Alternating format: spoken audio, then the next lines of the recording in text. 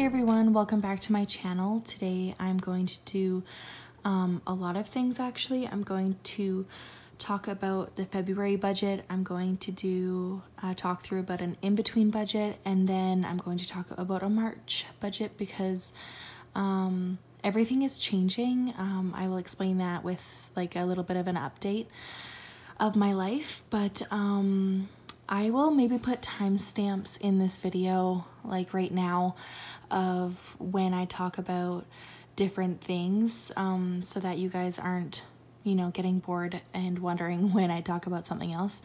So the life update will be right now. Then I'll go through the old budget, then I'll look at the in-between budget, and then the new March budget. So let's start talking about Tuesday. As you can see, there was a baby sign. I told you guys I was going to get a sonogram. If you guys follow me on Instagram, you'd know the whole update of my story. But I went for the sonogram and there wasn't good news. Well, the baby was fine, but I have problems with my cervix. This might be a little maybe TMI, but I have a short cervix, which means I could go into possible premature labor and have the baby very soon. And I am only 25 weeks today, which is the 24th, and I was only 24 and 2 days along here. Also, if I'm being super quiet, it's because my son's finally sleeping, so don't worry about that. Anyways, so yeah, I had to go to the ER, I got admitted. All this caused a little bit of financial issues. I had to take from my emergency fund. Everything was paid for in the hospital, but it was just like the food that I needed and some stuff that I needed. I needed to take from that emergency fund, but thank God we have it, and that was no problem. I didn't feel guilty at all using it because it was such a crappy time. I was in the hospital overnight, and then we had to drive out of town and use gas money. So that's also where the emergency fund came from. So that's a little bit of an update there. We got home late afternoon on Wednesday. So with all the tests that I did and whatnot, with having a short cervix, I am now on like a bed rest, like just a restricted movement type of thing. I'm not laying in bed all day, whatever. So that has caused me to not work anymore, and so that means I will be on EI soon. With this whole budget journey, I forgot to add in my debts that I owed the government like $400. When I had my son, they automatically assumed that I was with my boyfriend at the time, which I was, but still I didn't claim it until taxes of the next year. So when I got a GST check in January and April, when it came to tax season, they said I wasn't supposed to get that because we make too much. So in return, I owed them that $400 back, and I forgot about it ever since until recently. So now thinking about when I go on EI, they will take that $400 back, which leaves me to have no income in March at all. I don't think I'll be seeing a paycheck just because it takes a little bit of a long time and process to get on EI in the first place. And then with the troubles of me owing them money, that means I will not get a paycheck. So in return, that means that I am budgeting for my husband's income only. We will be strictly a one family income for the next month or whenever I get my EI, but it's not going to be that much. So what I have done is I've saved everything possible that I have from week 3 and week 4 I'm going to save, and then that money will go into a rollover fund, which will then roll over to March. So I have the funds. To budget out a proper budget with the proper amount of funds because my husband's income does not cover everything that we need. We already cut back as much as possible, so that wasn't possible or doable for us. So yeah, I used, like when I was working, I only made $1,000 a month, but that still helped. We still had a little bit of money left over, but now that I'm off of work officially, I will not be seeing a lot of money from now till I have the baby, and even then on maternity leave, I will be on that same payment. So my budgets will be a lot stricter. I will not have a lot of money left over at the end of the day. I also will have very small debt snowballs, but even if I have a debt snowball, right now I'm actually pausing the debt snowball altogether. I'm saving every last penny that we have into our baby fund, because if I have this baby early and premature, I have to go out of town and live, I don't want to say where, but I have to live in a town about 10 hours away from me, or a city, sorry, that can sustain me and my baby being premature. And there's a very good chance that I will have this baby early, so I'm doing everything possible to get those funds in order for me and my baby so we can live comfortably, not stressed out my husband, and he will most likely still have to work. So it's just a very scary time for us. This was the worst 2 weeks of our lives. Thank God I haven't had the baby yet, but it's always a possibility. So I think that brings us up to date with the news about my, oh yeah, I had a gender reveal. I didn't do the party because I am on bed rest. I had a small family gathering Wednesday night. My mom flew in. She lives about 12 hours away from me, so she flew in. She was worried that I was going to have the baby. I didn't.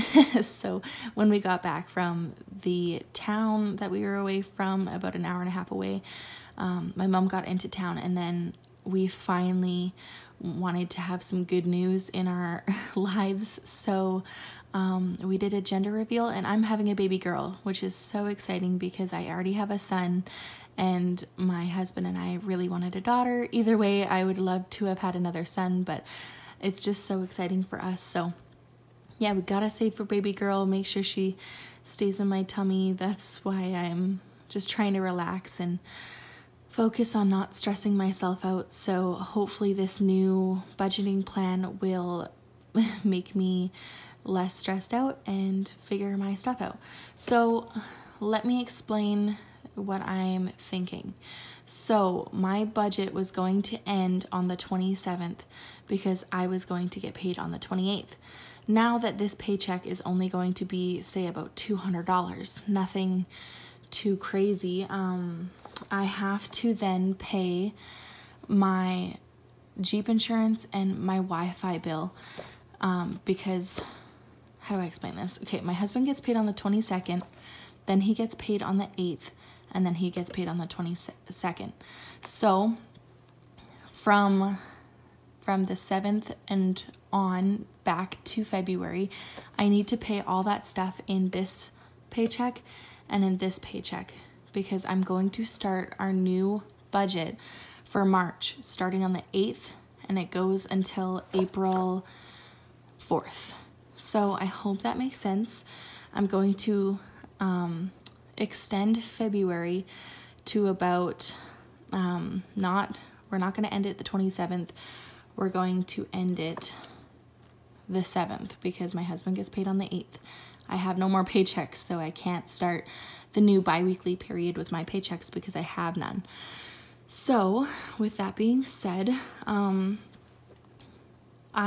going to actually explain with my Erin Condren, I feel like I don't have enough pages, like the monthly, my full budget, my bi-weekly budgets, and then my weekly tracker. Oh, and then I'm done. You know, like I don't have room to be creative or add more pages or anything like that. So what I did is, if you've been with me for a long time on my channel, you will know that I have this budget binder, which is actually kind of cool, and this is the way I started. And then when it was around my birthday, I talked myself into getting an Erin Condren just because I had a ton of stickers and I really like them, and I also compare myself to other YouTubers, so I really wanted Erin Condren. But I went back to this budget binder because I feel like my thoughts get processed out a lot easier. Like, I don't feel as confused, and I can write out my ideas, and I can add pages, I can subtract pages. If I screw up on a page, I can just rip it out and print off a new one. So yeah, that's where that is. So when talking about February, my husband gets paid on the 22nd, and to make it to that March paycheck of the 8th, I had to do an in-between kind of budget. So it's an extension of February's budget, but I'm just kind of tapering it off by itself so I can focus on this instead of an entire month before. So what that looks like is a baby check here. I got a back pay because I got a raise in September, but it's kind of like a top up. So I got $1 for every hour I worked from September to December. And yes, that's not a lot, but I worked part-time. And then my husband got paid here. So then we had to pay the Jeep payment. We had to pay my MasterCard, his credit card, cell phones, bank fees, and then I get paid on the 28th. I only think it's going to be about $200 because I only worked 2 days and then got a stat day. And then for March, before my husband's paycheck on the 8th, we have the Jeep insurance due and the internet due. So I have to pay that in these paychecks. As you can see, the yellow is paydays and the pink is bills. So that is exciting. I also, okay, since that's out of the way, I want to talk about,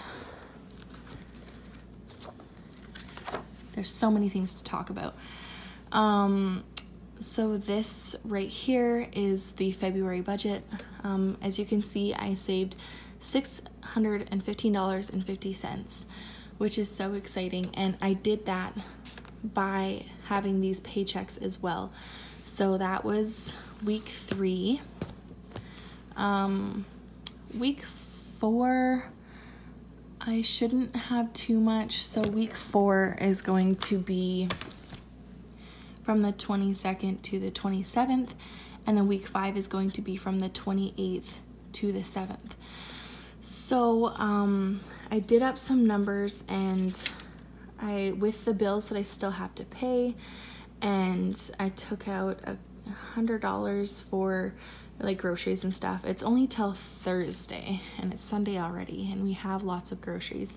I should have about $330 to roll over for week 4, and then like these paydays are paying all of the pink.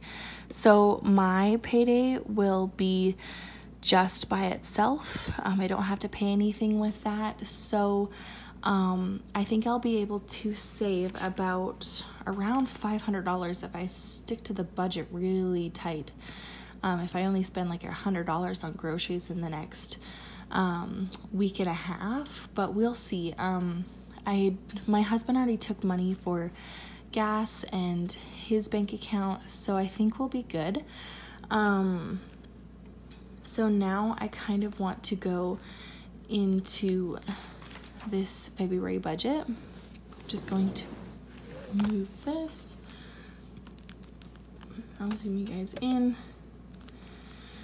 I made a daily spending tracker for my bank account so I know exactly what's coming out of it, and I even labeled them. I'll zoom you guys out so you can see. Income is yellow, green is savings, pink is bills, purple is the fees that I have, and blue is cash envelopes. So now you can see up here that I have highlighted all of those, and you can see exactly how much came out of my account. I am tracking my bank account with the cash envelopes because I'm not doing cash envelopes anymore. With me being on this strict movement whatever, being on bed rest pretty much, I cannot go to the bank every week. I can't go to the grocery store. I can't go get myself coffee. So my husband is really bad at keeping track of cash. He's just known for it. So there's no way that he can keep all that cash in order, or not lose the change, or not keep the receipts. And I just don't have the time or energy to go through every single transaction and wonder where's the change, or where's the extra cash, or anything like that. So what we have agreed on is that I keep the money in my bank account, and I just highlight here what it is and what category like it comes out of. So I'll be able to keep track there. I hope you guys aren't disappointed that I'm not doing cash envelopes anymore. It's just the circumstance that I'm in. I'm not able to do the things that I used to do with being on this strict of kind of like a bed rest type of thing. So I hope you guys don't think I'll be a boring channel because I don't do cash envelope stuffings, but you'll see my weekly cash envelope stuffings though of the money that I save, which I have already here onto the side. So if you're interested in that, just keep watching. So now I'll show you guys this budget. This is my bi-weekly budget. I filled some of it out so you guys could see what my layout is and how I did a little bit of it. So this is the bi-weekly budget from February 21st to March 7th. So as you can see, my husband got paid. I haven't got my income yet because it's not the 28th. I got the baby check and I got my back pay. So I did it in blue so you guys could really see it. I also show you here, I'll zoom you guys in, that my husband sent me $16.32.84. He kept $70, $50 for gas, and $20 for his account. That says ACC there, by the way. That means account. And then you can see the check-in. I'm going to do weekly check-ins of my bi-weekly budget just to see how I'm doing throughout the week, so I can also update it as I go along the week. So that is cool. I also put this in put a note section here so I can tell myself that it's in savings. I transfer rent every 2 weeks to the savings account, and the Jeep payment, so that when it automatically comes out, I can transfer my savings money into my checkings account so that it doesn't bounce. Hope that makes sense. And then here at the end are the results of my bi-weekly paychecks. So there's a remaining total of $600. So we'll see. I don't think I'll make that much. So yeah. Anyways, it's already 18 minutes long. So I'm going to do a separate video of my March budget. This update will definitely help you understand my March budget. First, I'm going to show you guys my cash envelope stuffings. So I have a baby category and a rollover. I told you guys I saved $615.50. I have it here. So we're just going to put 1, 2, 3, 4, 5, 6, 600 into the rollover fund for the March budget. This will make sense in my March budget as well, where that $600 comes in. And then this $15.50 is going into the new baby fund. So anything that I save from week 4 and week 5 will go into this cash envelope for the baby. So yeah, this video is getting long, so I will do my March budget in the next video. If you like these videos, please subscribe. Please stick with me in these hard times. Think of me, please, and leave your comments below. I love talking to you guys, especially when I'm by myself at home now with my son. So yeah, I hope you guys consider subscribing to my channel and continue watching my videos. Thank you guys. Bye.